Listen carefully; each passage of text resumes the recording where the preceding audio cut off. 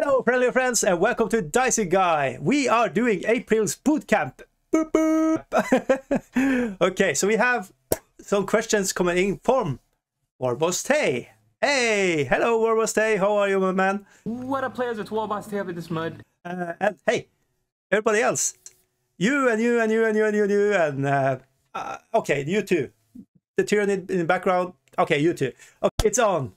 Like Donkey Kong. The summer challenge is here, 2023. Are you excited? And you can't just hide it. Yeah. We are doing questions today, and today's question from the Warboss Tae factory is: do you enjoy fantasy or sci-fi settings more? Dude, I am a dad. I have 3 kids. I'm not going to pick a favorite. I love it all. I love sci-fi, western, steampunk, sci-fi, you know, all the settings, all the time. Space operas. Come on, man. What not to love? Everything that has to do with worlds, world building, faction against blobs. I don't know. Whatever.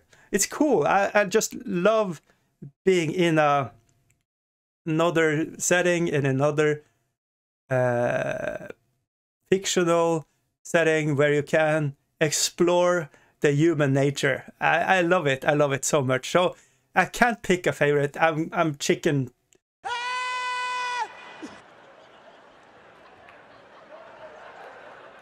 Chicken. But you know, in a way, I can say fantasy. Because in the far past, you know, in a galaxy far away, there's Star Wars. So I can't cheese myself out of it, you know. And then I get both. Everything can be fantasy, baby. And everything can be sci-fi. Can it? I don't know. Anyways, it doesn't make sense. I love it all. That's my answer for today's question. And a very much special thank you to everybody that's my Patreon: Shadowblade 9797, K Burr, Andreas Edison, Hans Albert Holden, Daniel Jonsen, Warboss Tae Studios, Octave Viljar, Andreas Bakkehaug Mikkelsen, and David Mofad. Oh my god! Boop! Thank you all for making this happen, and special thank you to everybody that smashed that like button, to subscribe, and to do some writings down below.